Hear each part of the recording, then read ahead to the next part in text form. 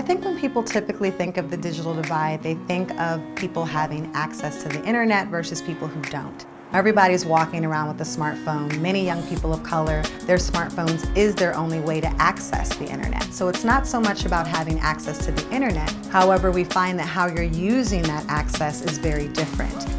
One of the amazing things about young people of color is they are innovators of technology.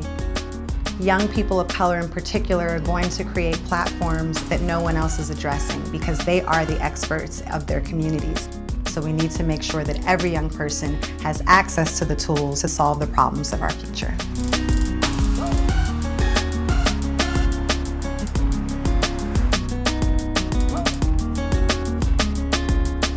Technology really is not the future, it's the now. It really has seeped into every sector of every industry that you can imagine. And so I think that what we're doing is we're really addressing the knowledge divide. Hack the Hood is an Oakland-based nonprofit, and we engage youth of color in technology throughout the Bay Area.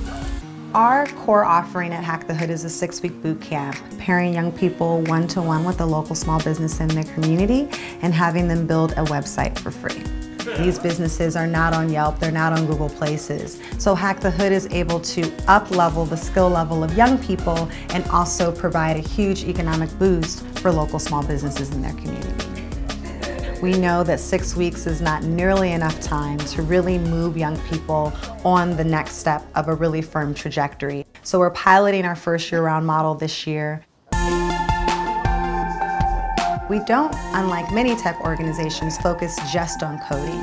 We really start with young people's strengths, and then through that they can understand that technology is a lens, and you can look at your future through that lens and think about how you can use technology to amplify it. What do you like the most about tech? I don't know, I guess just like creating websites for other people. There are some more reserved students who are really interested in diving more into the coding, and there's other young people that want to be bloggers, photographers, that want to be videographers, that are chefs and want to release an ebook. And so Hack the Hood really gives young people a very robust 21st century curriculum that consists of everything from understanding your social network to project management to public speaking. We pair them with local mentors and really allow them to start connecting the dots between their lives and the role of technology. The core of our youth who sees a lot of pain, they're survivors, but they're so full of joy. They want community, they have dreams and aspirations. I want to be there for those young people so that they don't make the decisions that are going to make the struggle even longer.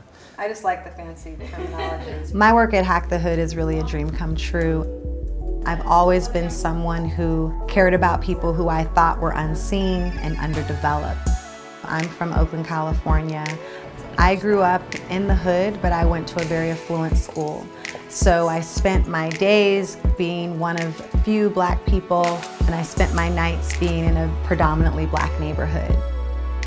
In many ways, I believe that really shaped the work that I do today because I've always been able to navigate through different communities and understand that there's wealth and knowledge in both of those communities. It's imperative that we make sure that every young person really has access to these tools. Having a diversity of voices that are in the decision-making process are going to allow a diversity of solutions to come through.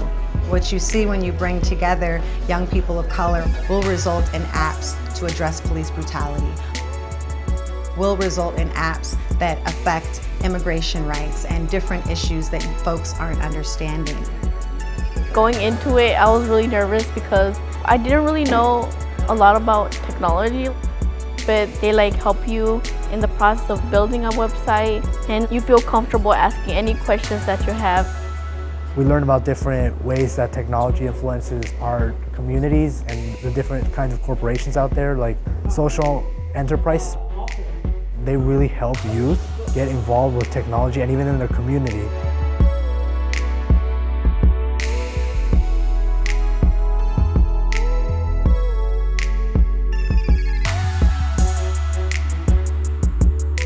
It haunts me at night when I see people not having access to things that I feel are their birthright. So you're gonna bring that home?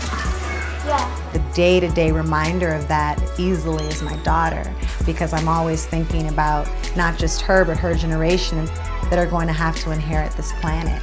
And so we've just got to do a better job, and we've got to empower this next generation with the opportunity to live in the world that they really deserve to live in.